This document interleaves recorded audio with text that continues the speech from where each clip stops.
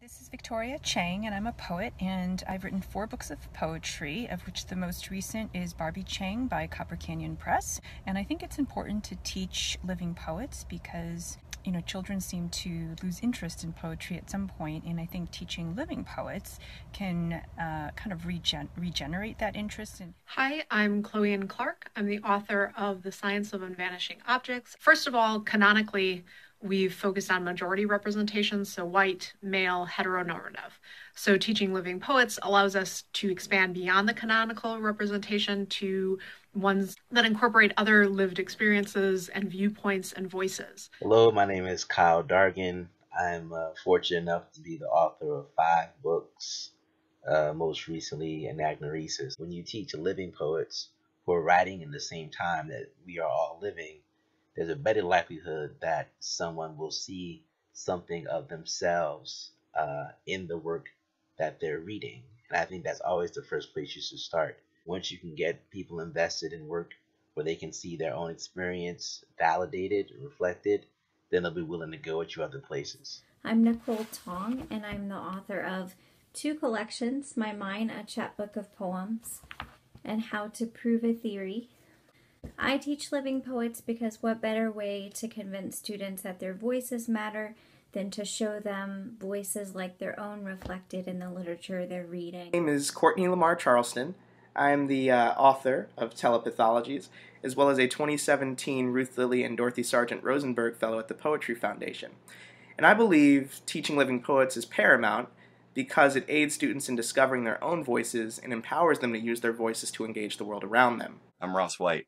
I'm the author of How We Came Upon the Colony and the Polite Society. I'm also a faculty member at the University of North Carolina, Chapel Hill, and I believe in teaching living poets. So when kids only have the chance to read authors who died centuries ago, they don't necessarily have a strong sense that they're welcome in that conversation or that anybody's going to be listening to them. But the fact of the matter is, poetry is so lively today. Plus, it's certainly awesome every time you can get a poet to come to the classroom to teach living poets. Hi, I'm Maggie Smith, and I'm a living poet. My books include Good Bones, The Well Speaks of Its Own Poison, Lamp of the Body. I primarily teach living poets, and it's because I think students are more excited about and invested in work that they can relate to, and that they can see their own experiences and culture and emotions reflected in. Hi, I'm Hanif Abdurraqib. I'm the author of the poetry collection, The Crown Ain't Worth Much, and the essay collection, They Can't Kill Us Until They Kill Us. And I believe in teaching living poets because it reshapes the canon and it reforms young people's minds around what poetry can look like and what contemporary poetry is doing to speak to not just our political moments, but our pop cultural moments as well. Hi everyone, my name is Safia Elhillo. I'm the author of a book of poems called The January Children, and I think it is important to teach living poets. Authors, so often for me when I was growing up, felt like such an abstraction, felt like just a name on a book. So teaching living poets, I think could change that abstraction a little bit because, you know, we're right here where you can tweet at us, you can email us, whatever, and we are real people. Thank you for teaching living poets. Hey, it's Jericho. I just wanted to stop by and say I really appreciate y'all. When I was a very young person, reading poetry changed my life. It showed me worlds that I did not know existed, and it helped me understand the world I was living in. And I hope that poetry does that same thing for you. I hope that reading can indeed change your life. This is Jose Olivarez. I just wanted to give a shout out to everyone who is teaching living poets. I think it's incredibly important. When I was a teenager in high school, I was blessed to meet living poets. It completely changed what felt possible for me. It made me feel like poetry was a living, breathing art form, and it is. So hopefully you are able to convey that gift to your students.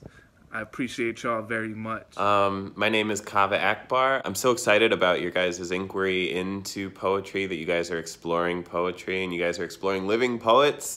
There's a lot of really, really interesting, important stuff being said by us living poets. And it's exciting to me that you guys are all going to be exploring that. I wish you the best of luck. Hi, my name is Elizabeth Acevedo. I am the author of The Poet-X, and I want to encourage you to teach living poets.